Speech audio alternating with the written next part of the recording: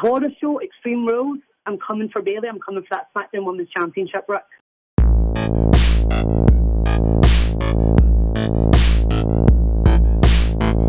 Hey everyone, this is Rick Ucchino here for Sportskeeda, and if you have paid any amount of attention to WWE in recent weeks, you will have noticed that the women's division absolutely crushing it right now, and they have been for some time. You have the likes of Bayley, Sasha Banks, Asuka. They have been getting plenty of praise for their work recently, and deservedly so.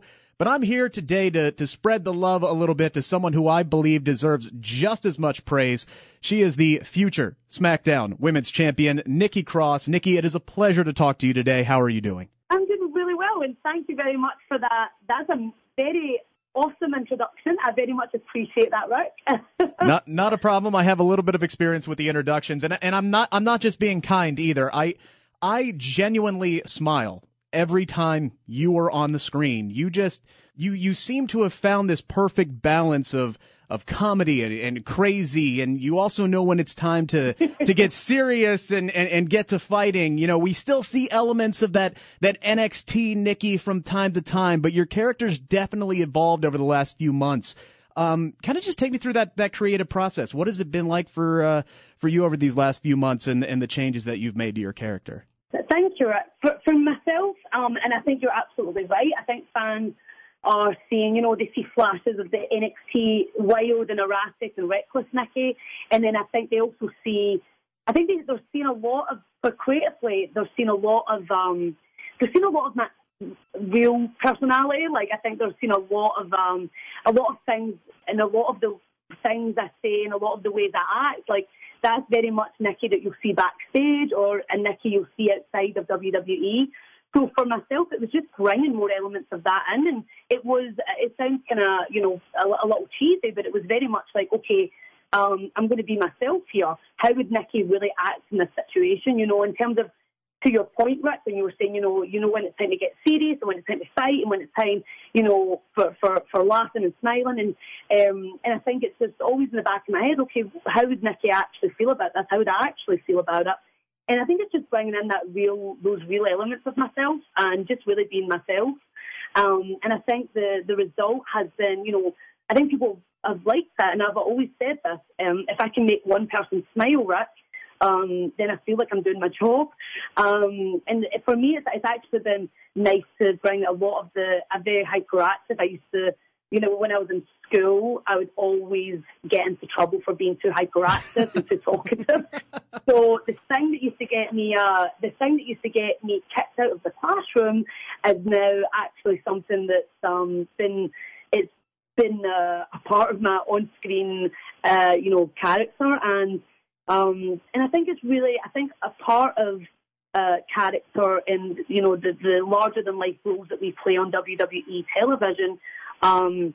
I think it's important for it to have layers, because, I think people and, human beings, like, we're very layered. And there's different aspects of everyone's personalities, and I think that I'm just enjoying exploring that, and I like the fact that I can kind of take people on a journey with me.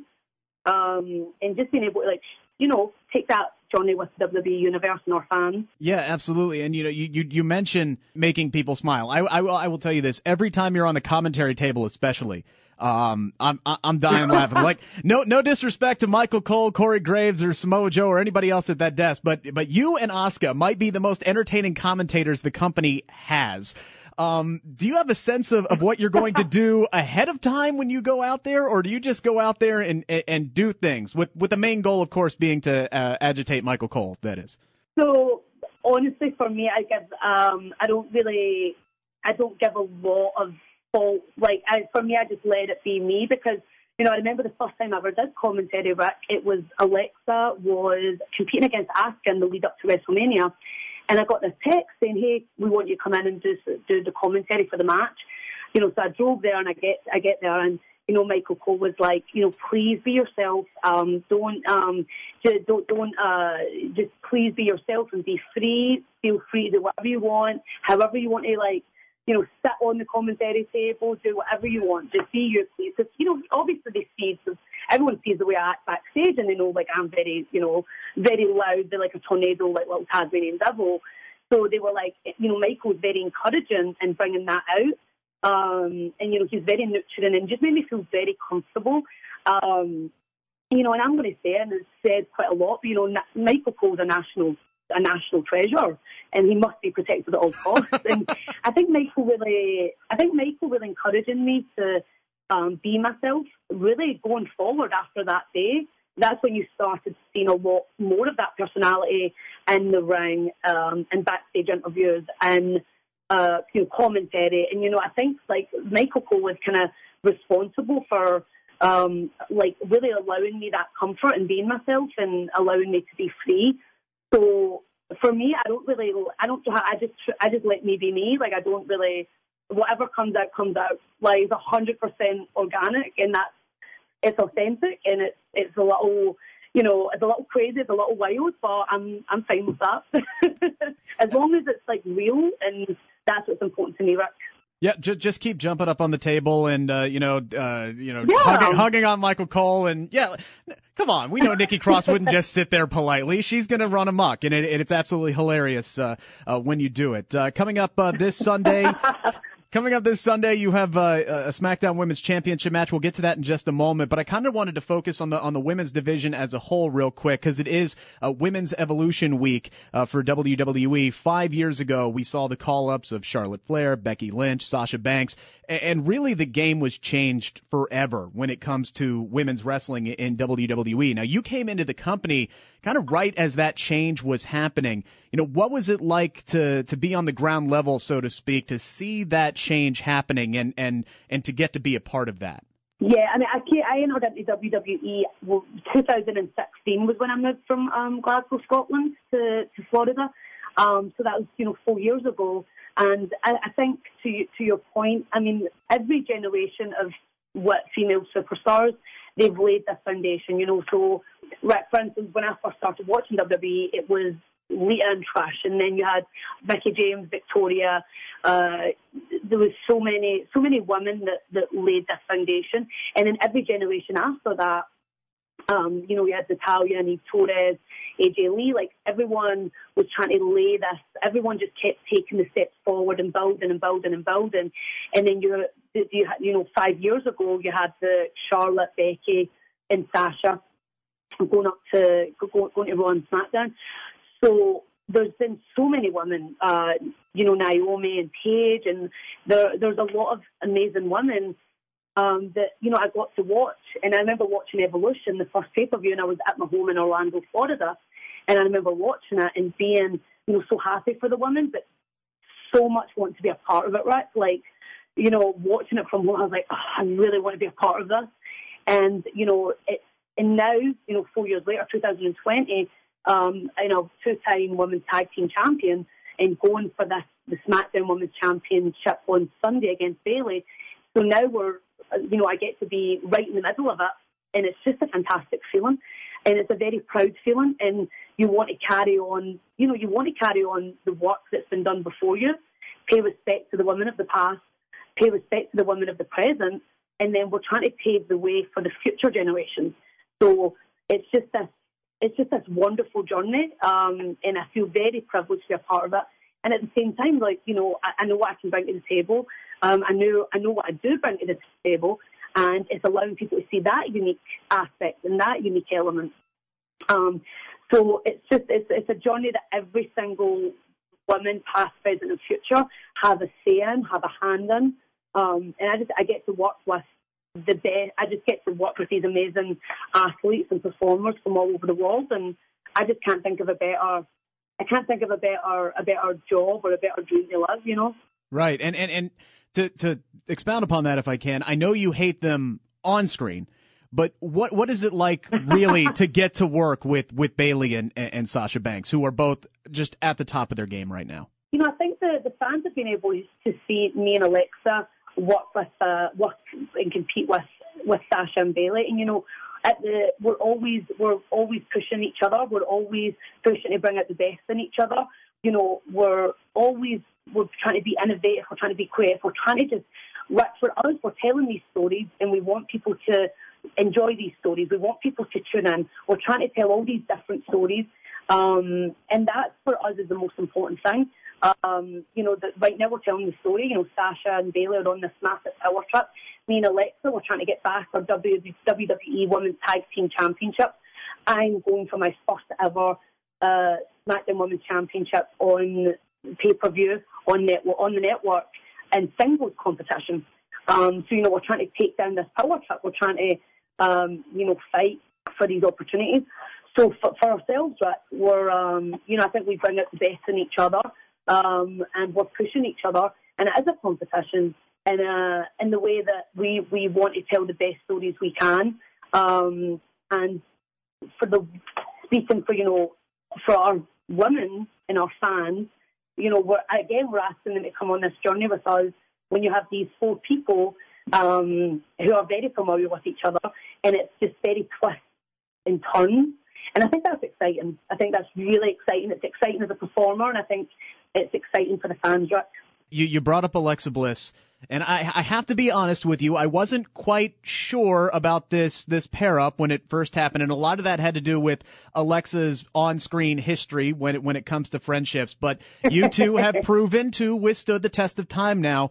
And, kind of just looking back on all of your success, two-time women's tag team champions, maybe more in the future, what has her partnership and friendship meant to you over these past few months? Well, like I always say, Bliss Day was a little bit naughty, but, no, I think we're a great friendship and we're a great tag team because I think we are kind of oddballs. We are polar opposites in ring, out of ring. But I think we've also, we've had a lot of the similar struggles. So I think we're really there for each other and we back each other up and we support one another.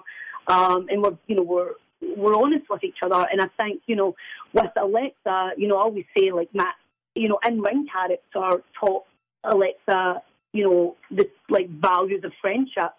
And I think for Alexa in ring character, she's, helps kind of make me focus my energy more because, NXT Nikki was very erratic and very reckless. And I still have those elements in me, but Alexa's helped me focus on that. And that focus has helped us both, the first ever two-time women's tag team champions. And I think with Alexa and myself, there's such a wholesome and pure aspect to our friendship, and I think people, fans, I think they love seeing that, and I think they like seeing the different aspects of the friendship because, as you can see, it can tug at your heartstrings. It can make you laugh. It can make you smile. When we lost the championships, that devastated feeling and that heartbreak, and the fans, I think anyone watching at home can relate to, can relate to that, and setbacks. But then also now you have that journey of clawing back and trying to win back the women's tag team champions, and for myself trying to win the SmackDown Women's Championship. And I think fans can come with us on that journey because they can relate to suffering setbacks and then clawing back. So I think, we're very much that underdog, and we push each other, and we want to be the best. We want to be the best.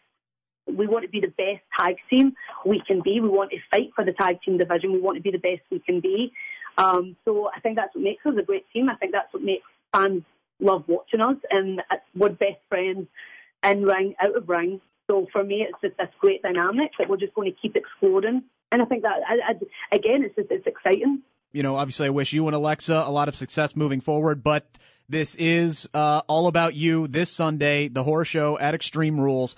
Kind of a cliche question, I know, but what would it be? what would it mean to you to win your first singles championship in WWE this Sunday? Rick, it would mean everything. I started training when I was 18 years old. Started in Glasgow, Scotland. Worked in England, Wales, Ireland, all over Europe. I went and lived in Japan for 4 months by myself.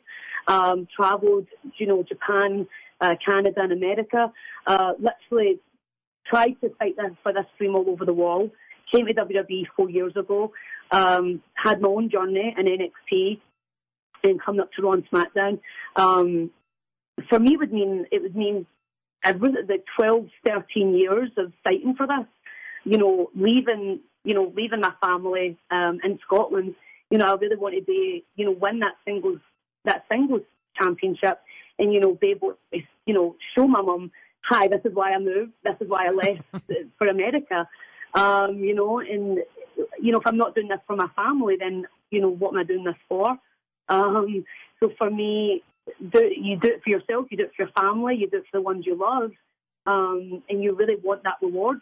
You want that prize, you want what you fought for, because, that's what you've sacrificed for. So, horror show, Extreme Rules, I'm coming for Bayley, I'm coming for that SmackDown Women's Championship, Rick. So she needs to get ready. I am rooting for you. I haven't wanted anybody to win a championship this badly since Becky Lynch at WrestleMania 35. Oh. Nikki, good luck, and I appreciate your time today. Thank you very much.